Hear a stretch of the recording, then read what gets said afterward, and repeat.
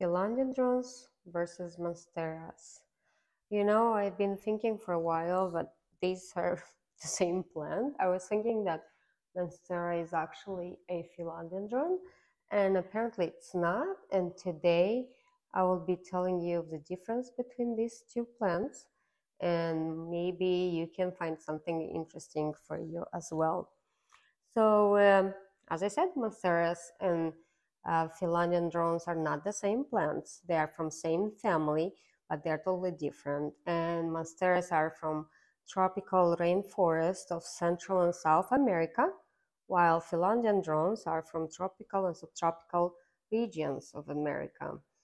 We can see the difference in the size. Monsteras can be quite big and dramatic with large, very large leaves that look like Swiss cheese because they have these fenestrations and splits. And I'm hungry. And while the philodendrons look more like heart-shaped hardy leaves. There are a lot of benefits for the humans from these plants, and they're both great air purification systems. Monstera specifically can absorb airborne toxins and then release oxygen. The price differs between these plants. As I said, monsteras are more imposing, larger leaves, more dramatic, and can be more expensive.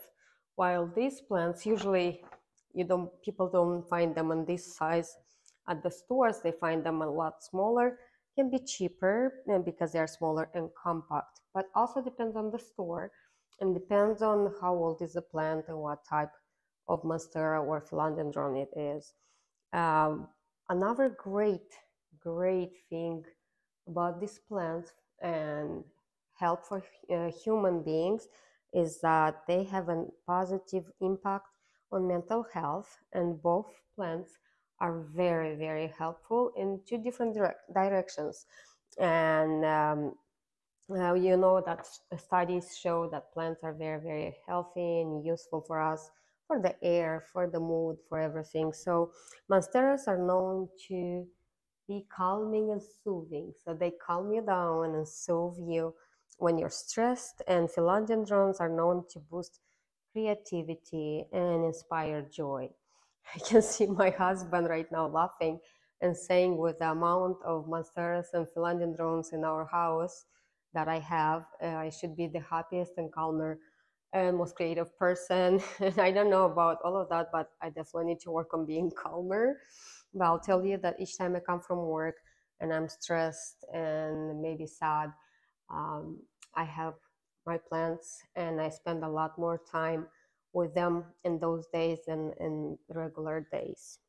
So caring for these plants are about the same. You need to water them on schedule. They need bright and direct light, and they need support as well.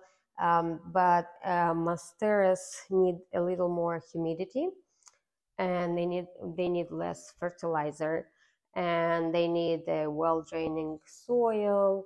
You have to add in their perlite, vermiculite, and peat moss to make sure that it actually drains very well. And this plant, I bought it this way, and it's gonna need to be repotted because I don't like how dense the soil is, and I don't like that it has all this stuff. Oh, you saw my note. Oops. I don't like this stuff on top because it's hard to say if your soil is actually dry or not, or with your fingers. And monsteras need a slightly more acidic soil for their leaves. So now you can see me basically looking on Amazon for one of those acidic measurements or whatever tool is for the soil, so I can make sure that my monsteras grow tall and nice and beautiful. And these plants can be damaged if you overwater, underwater, or if you actually put them on direct sunlight. Look how beautiful they are. And they suffer from a lot of pests, and those are like mealybugs, spider mites, white flies, aphids, and different other ones, like the black ones. And oh my God, I saw even those that have lots of feet. crawling out of the pots. So it does have a lot of pests that likes it. So you might want to check it and make sure that if you find anything, you clean it and you use a good pesticide that is not harmful for you or your family, and it's not harmful for your plants. For pots, you should choose for monsteras wider pots because you can see they like to spread. They're not necessarily growing in a like one straight vine. They like to be like going around, and I don't know what this one is doing here. It's split completely in half. And philodendrons are like smaller pots, and they like to be root bounded. So right now I'm thinking of all the plants that need to be repotted and choosing a different pot. We're actually looking for a pot for this large monstera, and now if before I was looking for something taller, now I'll be looking for something wider. Moss pole. So you can see this monstera here doesn't have moss pole. I bought it this way and I don't want to touch it until I actually repot it, and then I'll add the moss pole. But monsteras need moss poles because they are very heavy. If you actually touch this leaf, it's like super really heavy. And this one, and you can see that it has these large aerial roots that are like so hard that actually help it to stabilize itself. These aerial roots are actually super big, like it goes around the plant. And for philodendrons, you can use small um, moss poles. They basically can stand on its own, but here you can see that this one is getting heavy and is going on the side, and this one, after it had the new leaves, it kind of goes on the side. So I'll need to add moss poles to these guys too. I don't know what it's doing. Look, it went sideways and then it has a plant, a new leaf coming from there and not from here and not from the top. So it's like really strange and amazing to look at these plants. It's really amazing. Whew, that was a lot of talking. So you need to make sure that your moss pole is actually planted very well, because for me, I have seen how my monsteras actually pulled the moss pole completely out or pulled it on the side. So you make sure that it's actually really um, good and stable.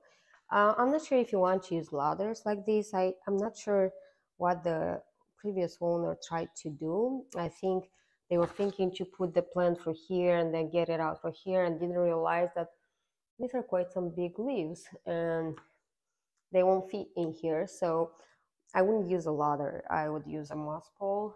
And for this one, probably will need like a tree, a huge moss pole, but we'll have to figure out something, because as it grows and grows, it actually goes and goes sideways more and more. How to propagate these plants?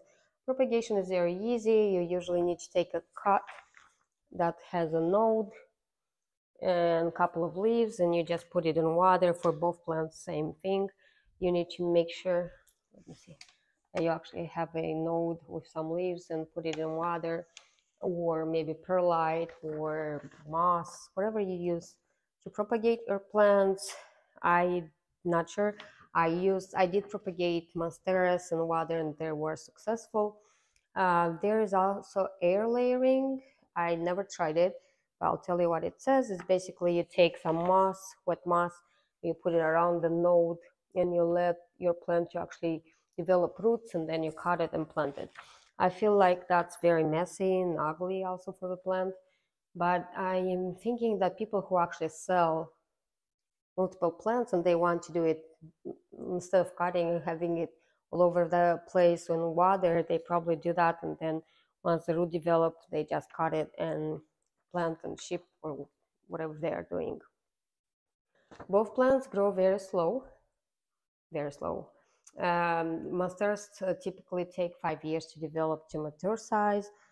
So like this one is very small. You can see Yeah, it's very small, so it's not quite mature, and I really want to see how big it's gonna get.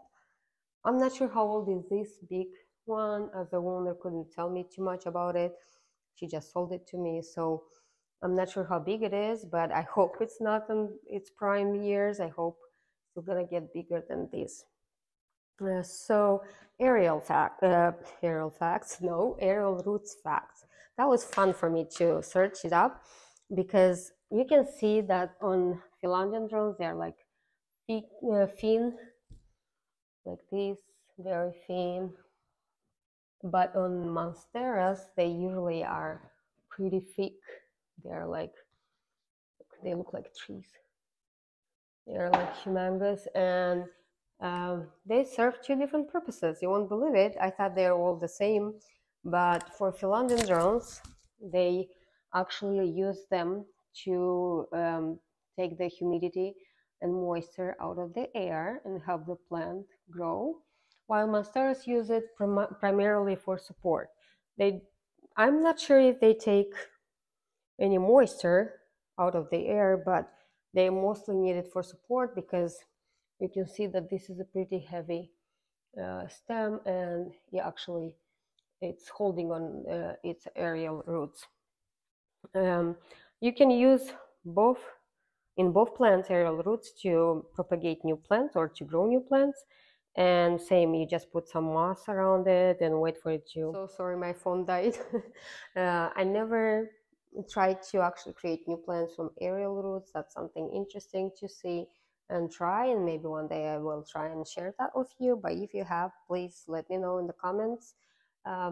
This is basically a short video that I have spent 2 hours investigating and looking for to share with you. I hope you enjoyed it. I hope it was helpful. Please leave some comments, some love, share, and subscribe. And I hope to see you in the next video. Thank you.